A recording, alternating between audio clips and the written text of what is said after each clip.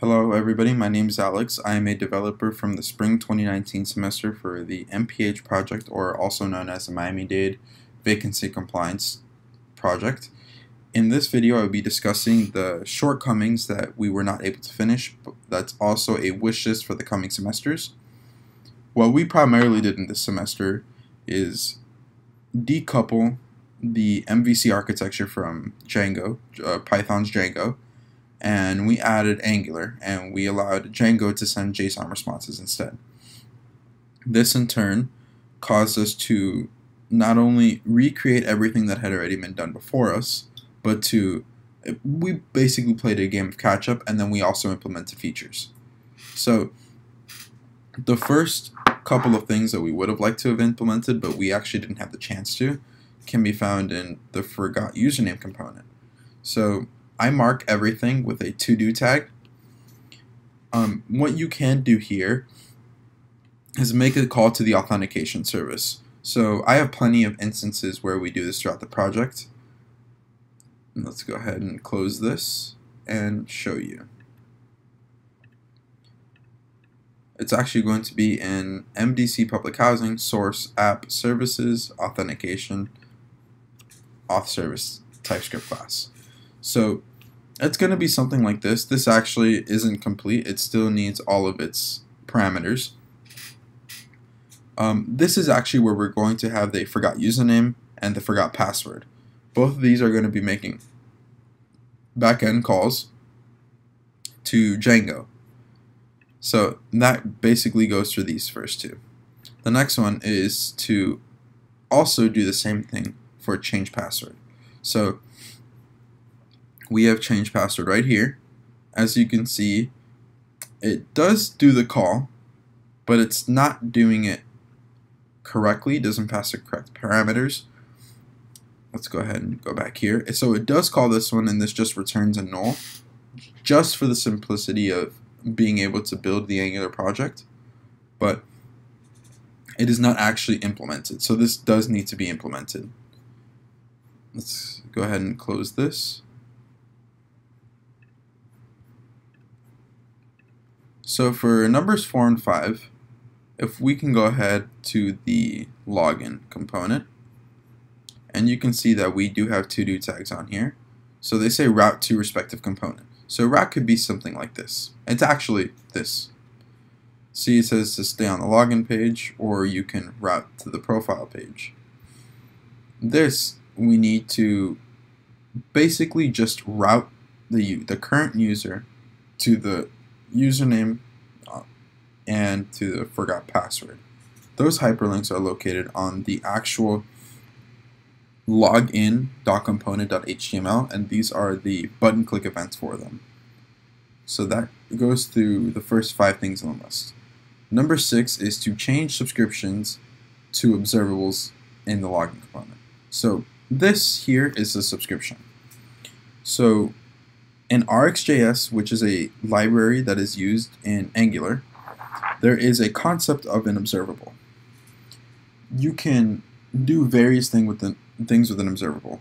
You can use something that is called a subscribe, which saves the current state of the observable.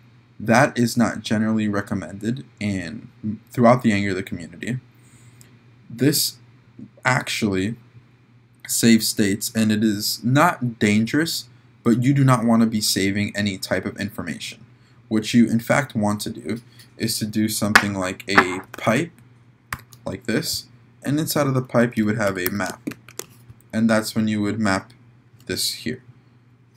In fact, you can also even do a pipe and then a tap and then a map. So what a tap does for a pipe is it allows you to listen into the pipe and to cause side effects, which will give you the data directly, and you do not have to wait for the observable to finish mapping, but in turn you can also not modify the data. It is not common practice to modify output inside of the tap. You could do this in the map. So you're not just editing it here inside of the component class. Let's give you an instance where you would be editing it inside of the HTML as well. So the login wouldn't be the best place to show you. think the best one would be the home. So we have this guy open right here, right? There is things like this, for instance, which is the equivalent of an async pipe for an observable, except this is for a subscription. So in order to change this for an observable, you would add something called an async pipe, just like this, and you would state that it's async. And then you want it to be referenced as elite units or current elite units for better naming convention. And then anything that's inside of here, you could reference the current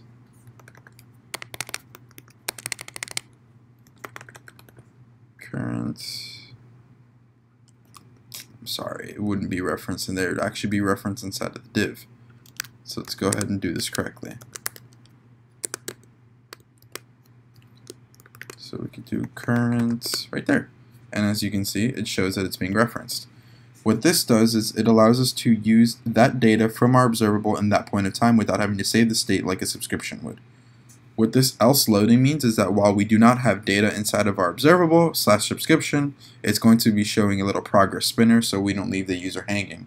As by popular and proper execution for anything asynchronous, you should show a user some sort of progress bar so they do not believe they're stuck and create multiple calls, which can in turn halt all of your backend services and create multiple database calls if it's not wired correctly or with like a singleton, for example. You do not want to do something like that. It'll halt the entire application for anybody who's using it. So here's where a subscription should be changed to an observable.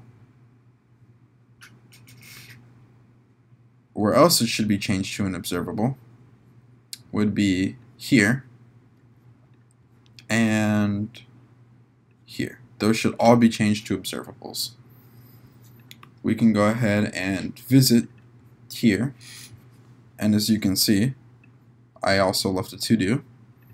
We want to change this subscribe to a pipe with a tap and a map, and the same thing for the pick subscription. So let's go back to our wish list.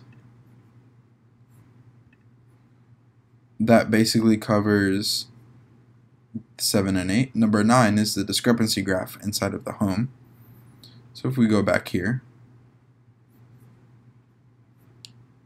where is this? Yes, right here, this to do. So I would have liked to show a sort of graph of all, I guess, history of discrepancies or your percentage for the day, how it's gone down in a bar graph, or your percentage over time in a line graph. However, maybe users typically like a lot of flashy, pretty things to show them metrics. They don't want to see numbers the whole time. They want to see bar graphs, and they want to see how graphs decline and how they raise. A lot of people get pleased very easily with these sort of graphs, so it'd be very nice if we can please them with these graphs of our metrics. It's also visually pleasing. As a developer, I don't want to be staring at numbers the whole time either. I want to actually be seeing our metrics through graphs. See how it's being put in comparison to all of our previous data. Things like that. I also made a note of that right here. See, there's a show discrepancy reporting graph. I said maybe track past history with it. I don't know. Things to show users that you're actually doing something with all that information besides showing a diff tool for your discrepancy. The last thing I didn't mention inside of that wish list, by the way, everything you find here we have already done, so you can reference all of our past code, and to keep it simple, keep it in unison, make it look like one developer wrote this and not a bunch of other developers who don't understand the same guidelines as others did. The last one we want to look at is inside of the URLs .py, which is located in your API folder. There's this route here. So I'm using the WebStorm ID. Normally you can just press Command or Control and click into it and it'll drag you into it, but WebStorm is typically for files like TypeScript, JavaScript, other files like that, not Python. You can obviously edit it, but you won't get the ID if you like PyCharms. So we're going to find our unit status summary view set, and that's actually here. So in the installation guide, there is mention that you need to populate a bunch of unit status summaries with these Excel files. I'll go ahead and show you where all those are. They are right here. They're all these files. You don't want to import 13 files. You're going to have to find a way to add this import in Angular. We have a very good example of it. You can actually go ahead and check it out here. Follow the same information. We already have it implemented here in the backend actually. So in the backend, you can follow what Excel import did. You can actually grab the information from the model of the import from your unit status and use the same type of structure here, and don't call it Excel import, call it Excel import for unit status summary, something like that. And then you can use that for the back end and the front end. What you want to use is something extremely similar. Let's go ahead and find it. It's called pick unit upload. Let's go ahead and look at the TypeScript class. You want to do something like this, a file upload with an on submit. My partner Joseph wrote this. He wrote this very well, in my opinion. It did its job without throwing any errors, honestly, which is quite impressive. It took us a while to actually figure out how to do that.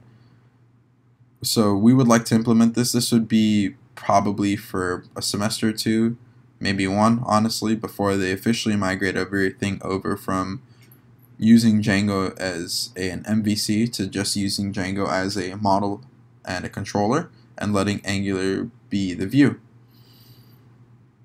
So let's go ahead and give you that wish list view one more time. And let's add the 10th one so you can see it in the thumbnail of the video. So add unit status summary. Sorry, let's actually put spaces there. To the Angular components. And that there is your grand list of the entire wish list, what we would have liked to have accomplished this semester, given the time constraints and everything that's going on with our lives and the amount of time it also took us to learn Angular. Obviously we couldn't do everything, but we would have liked to. So these are things that your app owner would like, your Scrum leader would like to have implemented. We would have liked to have implemented. They're definitely going to benefit everybody who works on this project. So thank you for choosing this project, and hope you all enjoyed as much as we did.